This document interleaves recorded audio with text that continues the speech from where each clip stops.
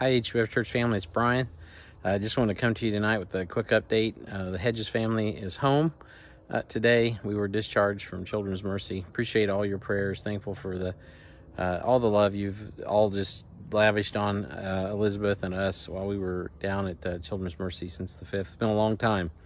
It's like the seasons have almost changed since we went in on her birthday on the 5th. But looking forward to church tomorrow. Look forward to taking it to the streets and all that God has in store for us tonight.